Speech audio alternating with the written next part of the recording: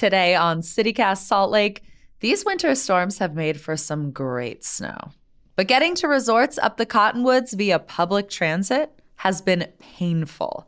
Just ask the dozens of skiers getting left behind at the ski bus stop. But why? Why is it so bad this year? I asked Kyle Holland because he co-hosts an entire local podcast dedicated to transit, and he's been investigating this particular problem. It's Thursday, January 26th, 2023. I'm Ali Vallarta, and this is CityCast Salt Lake.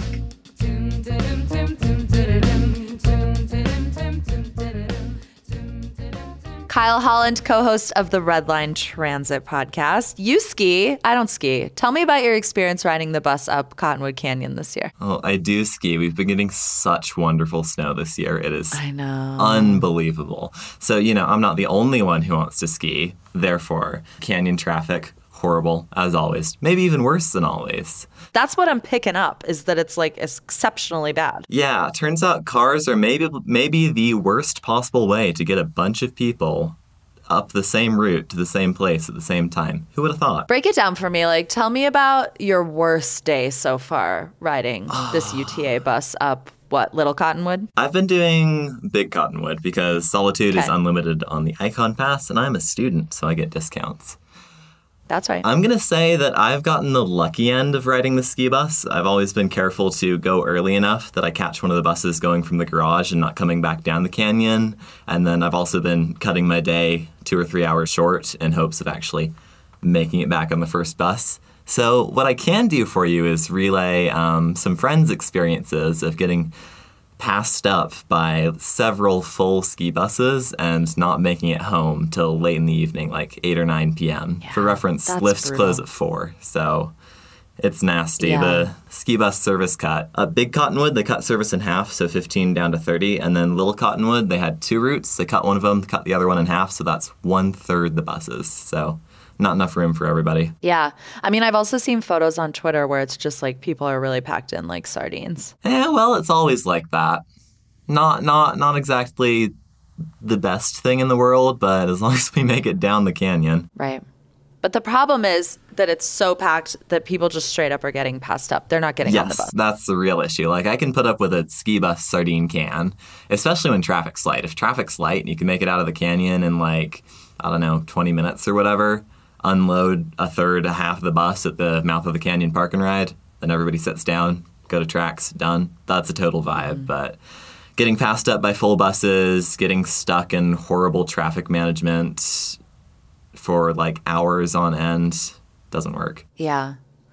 Well, I guess my question is, if the bus isn't necessarily a better experience than driving or carpooling with friends, who's riding the bus and why do you think they're sticking it out? It's not necessarily better, but it's also not necessarily worse. You're stuck in the exact same traffic as all the cars, except you're not paying for it. If you have a season pass or an Icon Pass or anything like that, you can probably get on the bus for free.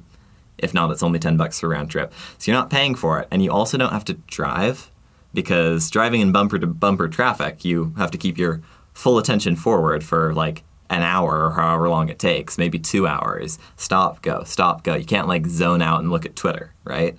So we get lots and lots of park and riders who will drive to, some poor souls try to drive to the mouth of the canyon and get on the ski bus there. Most of them get passed up because it's already full.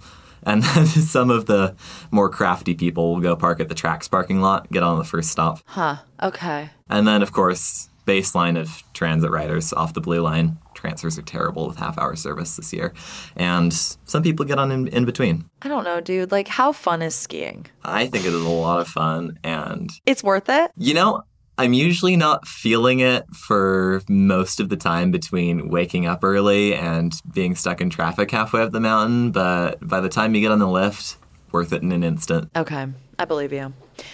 I have heard from friends who have been the people either on the full bus or watching the bus pass them by and knowing that it could be another hour because they're not getting on that one. And the big question that it feels like is on everyone's mind who doesn't have a transit-themed podcast is, how did we get here? What are the factors that have contributed to a particularly bad time this year? UTA will come out and tell you that it is due to a labor shortage of they're not able to get enough bus drivers, but UTA won't really elaborate on that. I will elaborate on that. UTA does not have enough bus drivers because they're not providing the pay, the schedule, the benefits that make such a hard job attractive enough to make it worth it for potential bus drivers. So, for example, current UTA pay scale is about $20 to $25 an hour for a bus driver. And I think they get a little bit extra, maybe a couple bucks to drive the ski routes, which, great and all, but you're also driving a 35-foot long, tens of thousands of pounds steel can down a windy canyon road with 90 poor souls in the back dealing with angry passengers, and you've got zero room for error. Right. This is a highly skilled job. It is a very skilled job. Heck, even in the valley bus routes, just being a normal city bus driver, that is a skilled job. And you need lots of training and employee retention if you want people who are good at that. I mean, starting rate of $20 an hour. I did look up a job posting for a UTA bus driver in Midvale, and that $25 rate is like, right now it looks like the cap after 5 years. That's what they advertise, yeah. Yeah, you're starting at what? That's about $40,000 a year before taxes. Yeah. I think we can all agree that's like not really a living wage in this valley. Yeah. I mean, some people can certainly make it a living wage. Like if you're lucky enough to live alone and gotten your college paid for, but once you start tacking on kids, education, you name it, it's not looking pretty.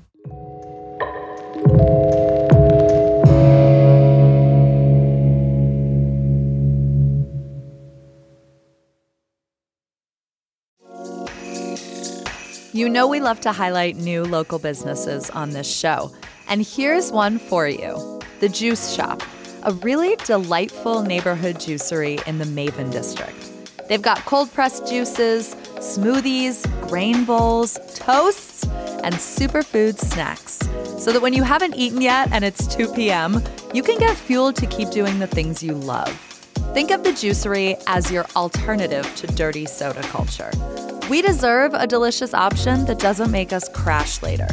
The Juice Shop has fast Wi-Fi, comfy seating, and great vibes for knocking out emails or power lunching with a friend. Pop by their location on 9th South and 2nd East, or visit thejuiceshopslc.com and tell them we sent you.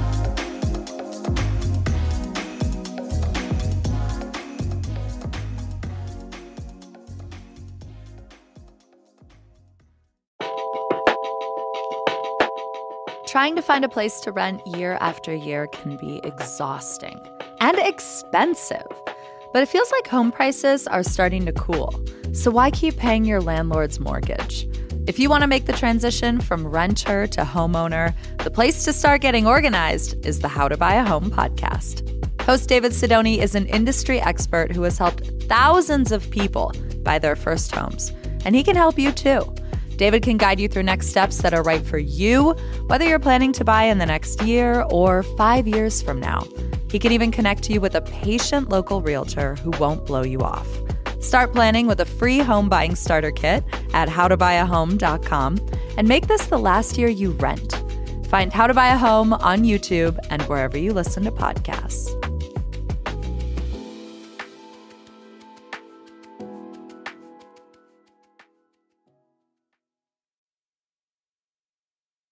Can you talk to me about the scheduling? Because I've heard whispers of this, but I don't fully understand it. Why is scheduling such a nightmare? This is another thing that scares off new bus drivers, is that in a situation where UTA does not have enough bus drivers, and by does not have enough, I don't mean they're 10 short, had to cut a couple routes. I mean, they're tens, dozens, hundreds of bus drivers short. So they have eaten through all of their padding in the entire system, like pretty much all of the slack, to the point where they're forced to cut service and sometimes even unexpectedly miss bus trips. So bus drivers are getting all sorts of nasty shifts. Like I heard one of my co-host's friends became a bus driver for UTA. Third day on the job, gets a 10-hour shift And then there's what we call the extras board, where you get to fill in all the oddball shifts and call-ins and everything that the more senior bus drivers didn't want, where you call UTA at like 5 p.m. the night before and they say, hey, you're working this tomorrow. Good luck. See you then. Wow. Wait, for how long is that the case? What level of seniority do you have to reach before your schedule is predictable? That depends on what transit system you work for and how healthy that system is. Here, we're looking at a worst case where you may have to wait years. Transit agencies that have their crap together can get enough people to volunteer to cover the extras board, so that's not really an issue. And you might be able to get a stable schedule within a couple of weeks, but that's not the case here. So the UTA is comfortably acknowledging that the labor shortage is the problem, but they're not really, it seems, ready to address the things that are contributing to the labor shortage. Is that your read? I think their PR team doesn't really want to go public or really look forward to solutions that much.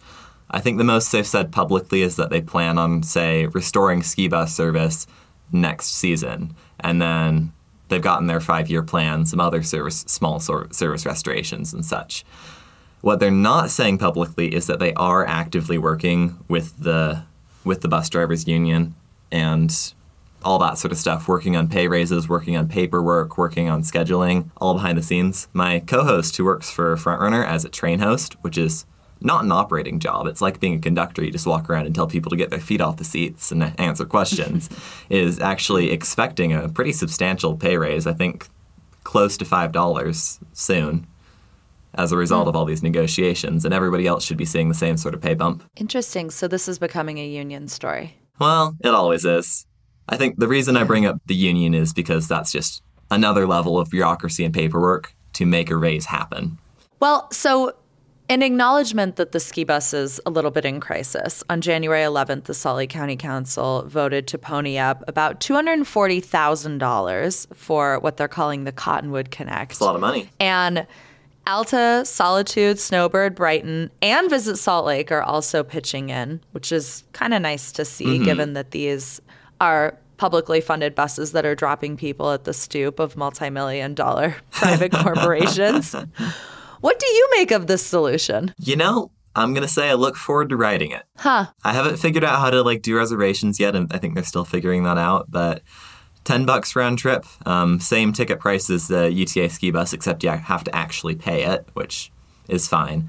But they're doing a reservation-based system, so even though they're not actually running that many buses in the grand scheme of things, if you can get yourself a reservation, you're set for the day. Okay.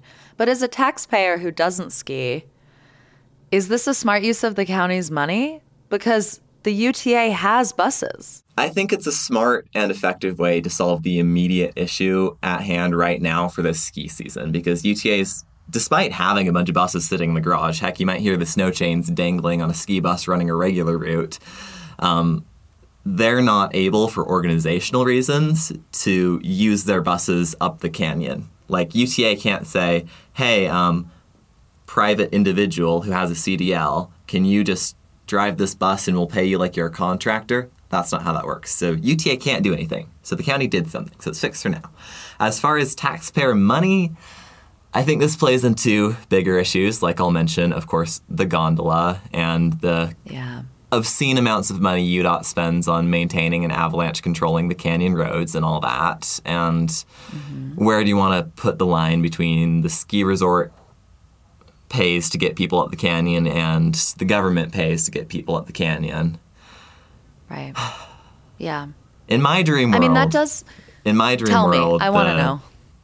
The resorts would just run buses and ask people to pay for them. Like, in a dream world, the resorts would have come up with this county shuttle system privately on their own before the start of the ski season and just started running it and charging people for it. Right. Unfortunately, we don't live in a dream world. And, I mean, the last ski season, 2020 to 2021, broke records for all 15 resorts in Utah. So you and I and everyone listening knows that our ski industry is not slowing down. No, not at all. Where do we go from here? With transportation, more buses. Yeah. More buses and less private cars. Put up some license plate scanner-based tolling systems. Toll people going up, say, Here's how many cars are allowed to go up per hour. Okay. Fun fact. Managing traffic. Yeah, actually managing traffic instead of just not like we currently do. And fun fact, the faster a bus can make it through its scheduled route, say if it can make the route in 45 minutes instead of an hour and a half, the less buses you need to run that route. If you can cut the end-to-end time in half, you need half as many buses. Or in our case, you could use the same number of buses to run twice as much service for the same amount of money. Right. So do you think that we're kind of in the ironic scenario right now, or you could call it a cyclical hell, of needing everyone to just bite the bullet and ride the bus, even though it's pretty miserable right now, so that we can put pressure on UTA, on state leaders, to invest more in the bus? That might be something you could say about like regular bus routes in the valley, like your office commute. That's not actually something you need to say about the ski bus. There is way more than enough demand for the ski bus service as it exists now, as bad and not really that attractive as of a transportation option as it is. We are still like bursting through the seams with riders. So for once, the pressure is there, and the UTA, the government, you name it, it's their turn to step up. Okay. Kyle Holland, co-host of The Red Line, thank you so much. Of course. Thank you, CityCast. Kyle speculated about labor negotiations at UTA, so we reached out to them for comment. They didn't get back to us in time, but if we do hear, I'll let you know. In the meantime, here's a little more growth news before we go. You know the Wells Fargo building in Sugar House on 21st South and Highland Drive?